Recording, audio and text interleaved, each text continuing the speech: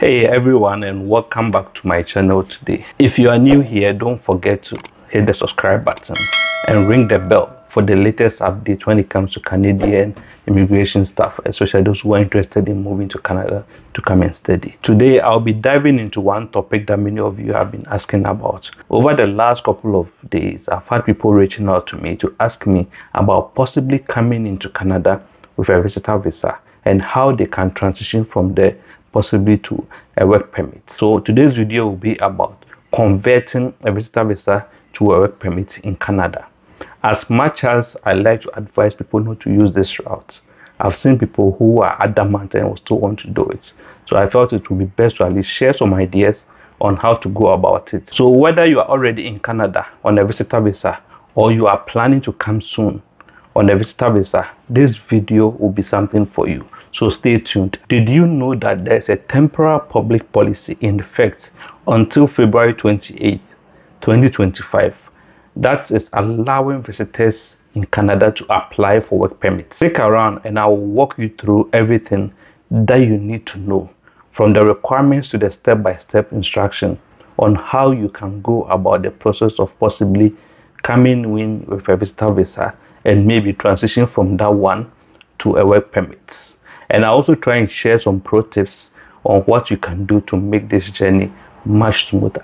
Generally, visitors are not allowed to apply for work permits from within Canada. However, due to a special policy in effect, visitors can now apply for work permits without having to leave the country. Previously, if you come in with a visitor visa and you want to transition from that one to a work permit, you'll be advised to leave the country so that you can apply for work permit. But with the new change, you are able to do that even inside the country. This policy is a game changer for everyone who wishes to work and live in Canada, but might not want to go the study route because they believe either they are too qualified enough to get a job offer or might not have the head to maybe go back to school. So as much as we like to advise people to either go the study route because it might be easier for them to transition from there to work permits and possibly to permanent residency, there are people who will tell you that I don't have the head, I can't even go back to school right now. And there are others who will tell you that, oh, I know I'm too qualified to be able to get a job, so I want to go that route that currently exists and see what is possible for me. So if you fall into any of these categories, then possibly this might be good news for you. But with this new policy, to qualify, you will need a legitimate job offer from a Canadian employer, and in most cases, a positive labor market impact assessment, that's LMIA. There are also LMIA exempt occupations such as caregivers where only a job offer is required.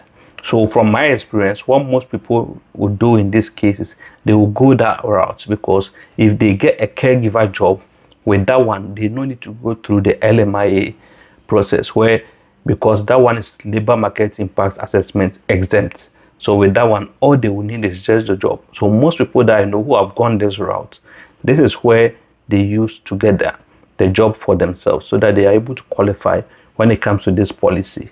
Others who might be able to get the LMIA will go that route where they will get an employer who will employ them and issue that LMIA for them because they are prepared to go through that process for them. So luckily, you've managed to, let's say, land a job which is LMIA exempt, or you are one of those lucky few who was able to find an employer who is prepared to go through the LMIA process with you and possibly get that document for you to qualify. What are the next steps that you can go through? So after getting that document, your next step will be to focus on the application. So what are the application requirements? Let's talk about the basic requirements you will need to meet to change your visitor visa to a work permit. First, like I said, you will need a legitimate job offer from a Canadian employer with a positive LMIA. Secondly, if you have LMIA exempt occupations, then with that one, only that job offer is needed. You don't need to have a positive LMIA. Then thirdly, you will need to maintain your legal visitor status throughout the process, which means that you will have to obey the rules that govern your visitor visa. And for most cases, for visitor visa, you are allowed to stay up to 6 months. or the number of months that the immigration officer gave you at the port of entry. So in this case, if you are going to stay for 6 months, it will mean that you will need to go through the whole process within that 6 months period in order not to break the rules that govern your visitor visa. Because the moment you go past that 6 months, now you've broken the rules that govern your visitor visa, which means you are not you don't have legal status in Canada. So whatever you are going to do, you will need to be able to go through the whole process in that 6 months period maximum, or the number of months that you were given. Meaning that even if they gave you 10-year visa and you come in, you will only have 6 months to be able to go through this whole process without having to break any rules. And my advice is, if that's not the case for you, it wouldn't hurt to come in, possibly start, go back, and try to come back again without having to break any rules. So luckily, you have the job, you haven't broken any rules, you still have legal status in Canada. How do you go about the process? Now let's break it down step by step wise on how to convert your visitor visa to a work permit. Step 1, get a job offer. First, you need a Canadian employer willing to hire you. That is key. You can utilize recruitment firms, job boards, and even networking to help you land a job. One platform that I've seen a lot of people use is Job Bank to search for jobs, because sometimes you can upload your profile there and you can have some employers reaching out to you based on the qualification that you have, especially if they've been trying to find somebody with your skill sets but have not managed to find it. If you upload and they realize that maybe the position that they have matches your skill sets, most times they will reach out to you and ask you to apply. And also, if you go on to Job Bank, you can narrow down and see all the available positions that exist and see the ones that you qualify for so that you can apply. And the good thing about that one is, because with one profile you can apply to multiple jobs without having to now reconstruct your CV at every given time. However, I always tell people that ensure that the offer you get, no matter who is giving it to you, is thorough and outlines the conditions of your employment, because that's going to be key in this process. So whatever job that you are given, make sure that the conditions of employment are very thorough and it's actually laid out properly for you, because you are going to need it at some point. Next, you've landed that job. The next step would be to obtain the LMIA that will be obtained by your employer. If required, that's if you don't get an occupation that's LMIA exempt, your employer must obtain an LMIA from the Employment and Social Development Canada, that's ESDC. ESDC is a federal department dedicated to improving the standard of living and quality of life for Canadians. They promote highly skilled and inclusive labor force and oversees the LMIA process. This process demonstrates that there are no Canadian candidates available for that particular job. So which means that the employer is going to go through this process and justify to them that they couldn't find anybody in Canada for that particular job, and that you are the only person who fits that job. That's why this is very important, and most people fail at this stage, because it's something that you will need an employer who is dedicated and actually need you to go through, because the cost of that NMIA is about 1,000 Canadian dollars, which is not refundable. So any employer going through that process should be prepared to at least foot that bill, and they should be prepared to fill all the necessary documents to justify that they actually advertised the job and couldn't find anybody. That's why, like I said, most people fail at this stage. Even though they might land the job, they wouldn't find an employer who is prepared to at least go through the LMIA process with them. Luckily, you've landed your job, you have an employer who is prepared to at least get you the LMIA. The next step will be submitting the work permit application. Once you have the job and the LMIA, if it's needed based on the offer that you got, but if you got an LMIA exempt job, which is like a caregiver job, then you can just be able to jump that process because you wouldn't need LMIA. You can now apply for a work permit after you've gotten that particular document. As an eligible visitor, you can apply online through the secure IRCC account. And when it comes to the application, some of the documents that you will need are the job offer letter, then secondly, the positive LMIA paperwork, that's if it's applicable, then proof of your current visitor status.